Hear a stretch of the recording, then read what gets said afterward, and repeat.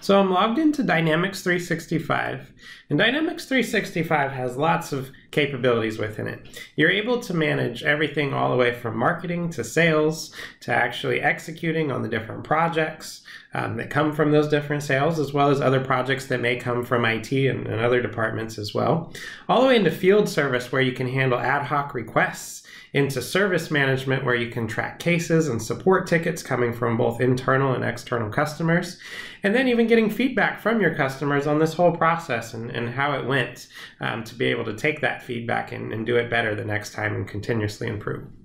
Today, though, we're just going to focus in on the project service area and take a quick look at some of the capabilities within there and how you can utilize it to manage your projects. So, a lot of times a project will spawn from an opportunity. And so we have different opportunities, like say our VoIP phones opportunity here.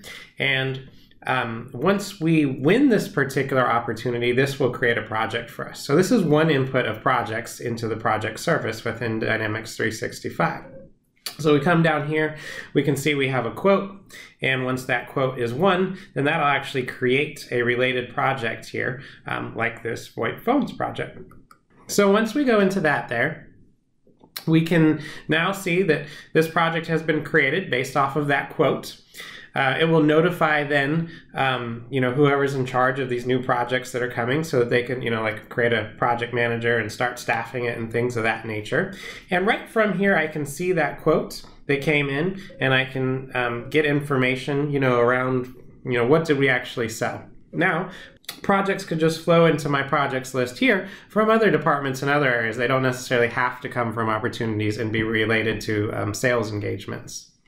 From there, we can prioritize the projects that we don't necessarily have to do, but we want to verify that they're going to give us value and the most bang for the buck. So I can actually pop open my project prioritization here, and I can come in and I can do scenarios around, okay, we have limited dollars and we have limited resources, and we need to figure out which projects are going to give us the most value. We can say, okay, I got $4 million here based off of the amount of value that I've specified these projects are going to give us, benefits and improving employee satisfaction, reducing costs, and all these things that I would have put in beforehand.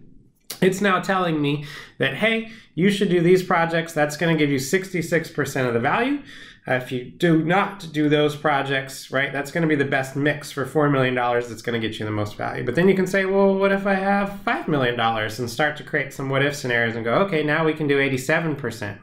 From there, you can then take a look at resources and not only look at do we have the dollars to do it, but do we have the resources to do it as well, and figure out what you can do with your resources. You can move lower priority projects out to help with your resourcing issues. And you can also say, well, what if we hire resources? I'm going to hire, 8 people and see how that affects it. My 62% of value will now go up because we're going to bump some more projects in. Now we can do 80%. So we can really utilize this to figure out which projects can we do and do some high-level planning also from a resource perspective to figure out, where should we be putting our people and how are we going to get this work actually done with the people that we have. From there, then we can start to execute on those projects. So if I jump back into my VoIP phones project here, the first thing that I might want to do is build a high-level schedule. And so to do that, I'm going to pop into my work breakdown structure here, which is going to pop open the online planner within inside of Project Service. And I can see I created some high-level tasks, and I can link these tasks together. There's a nice Gantt built in. I can assign either named resources or generics. And from here, I can generate my project team, which then kind of takes me into the resource management aspect of the tool. So jumping into my team members here, I've already got some of my people fulfilled and ready to work on my project, but I still have a generic developer role that I have not yet fulfilled. So meaning I need to find an actual developer to do this work. I just have this developer placeholder here right now. To do that, I can either submit a request to a resource manager for them to go in and find someone who's available with the right skills and such. Or if I have permissions to do so and our process dictates so, I can just do it as myself by hitting hard book here. That's going to pull up my resource booking view. I can see it's already filtering for developers, so I can see all the different developers here that we have in our resource pool. Some of them are already booked up. If they show as red, then they're over allocated in that period of time, so we want to stay away from them for sure. Some people don't really have anything going on. They look like good applicants. But then I can filter this down even more and say, well, I really need someone with .NET skills. And I don't want them just to be good at that. I want them to be proficient at it. So I can hit apply. Now we're looking at just the developers who are very proficient in .NET. I can see one person here is not available. Other person, Reed, here is completely available. If I hover over him, it'll give me some more information around what his skills are, what his availability is, what's his target utilization, costs, things of that nature. And if that's all a good fit, great. I can grab him and say book. And now that's going to replace him on my project. So I can staff my project utilizing the tool. It makes it really easy to find the right people with the right skills who are also ready to go and available for that particular period of time. From there then, switching to more of a team member, I can, as a team member, and I just got assigned to this new project, I can come in and I can see which projects I'm booked on and which tasks that I'm expected to work on for those particular projects. And if I click on that, then I can come in here and I can update status and update my remaining hours and such, which all flows back to the project manager who's managing that project.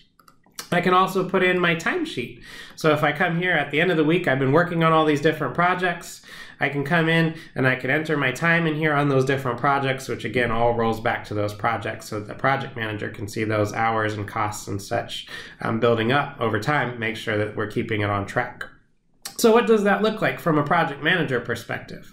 So I'm going to go ahead and switch back over into my projects here. And I'm going to go back into my VoIP Phones project. And there's a project status view in here that allows you to create different status reports.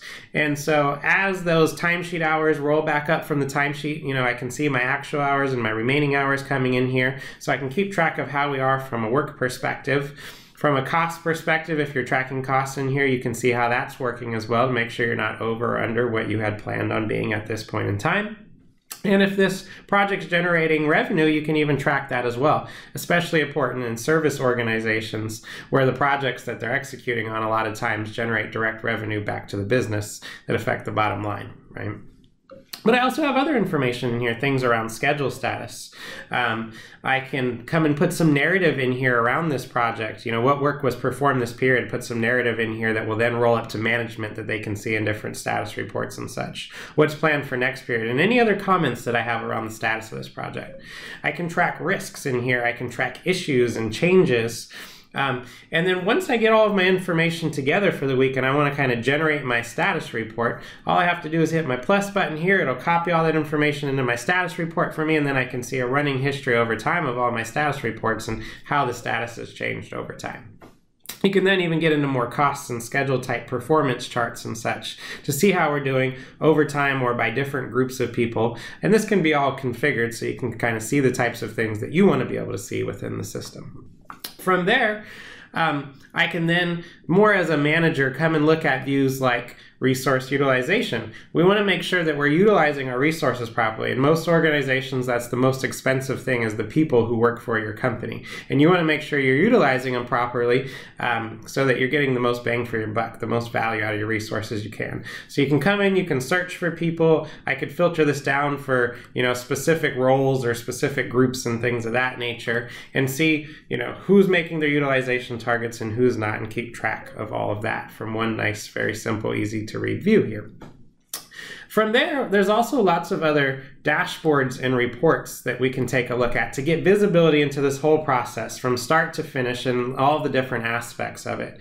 So I can come in here and I'm going to flip to my portfolio status dashboard.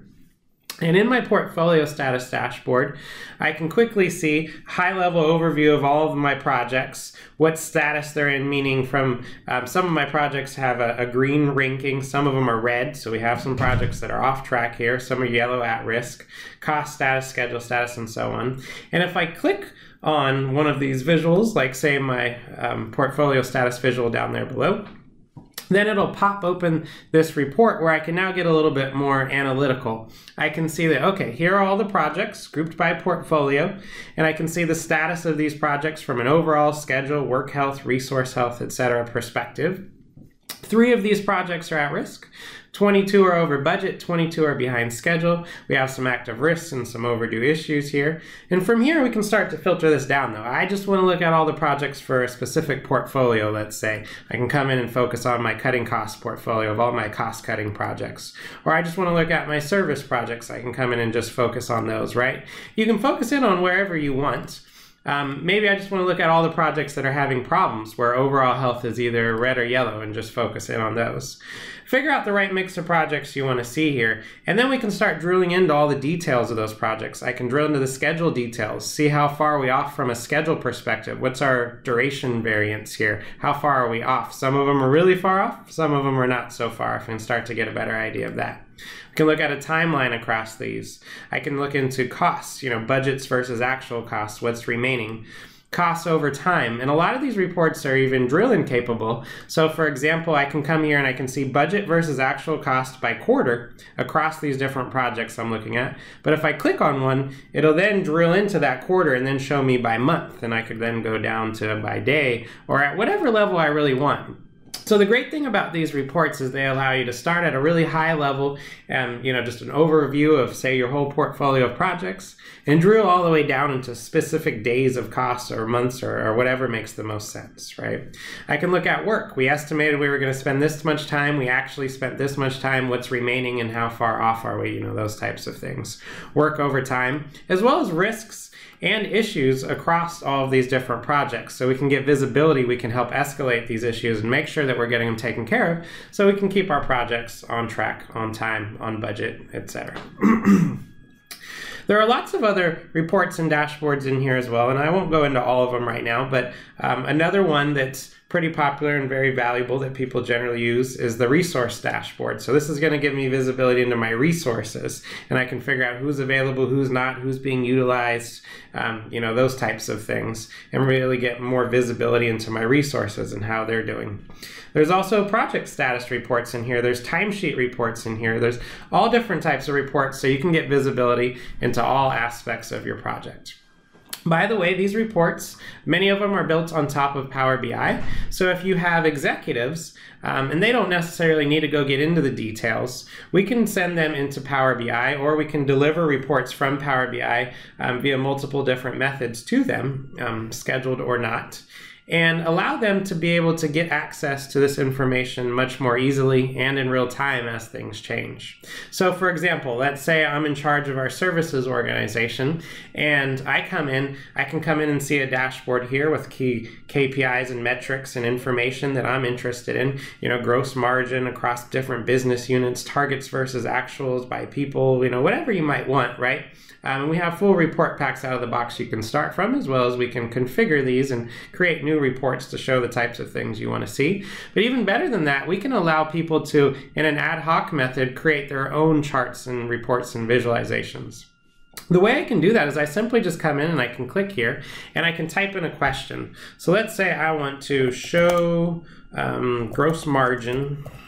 And notice as I'm typing, it's showing some different visuals down here that kind of keep changing. And it's also suggesting to me different fields that I might want to use as I'm putting this in, so that I don't really have to be the most technical user. I can be more of just a business user. And I just want to see gross margin, let's say, by customer. And after I do that, it creates this nice visual for me here showing my gross margin by customer. I can see my highest customer with the highest gross margin is Global Chem, those types of things. And from here I can change it. I want that to be a pie chart. I just type in pie, now it's a pie chart. Or I just want a list view. I can just type in list and now it's a list view.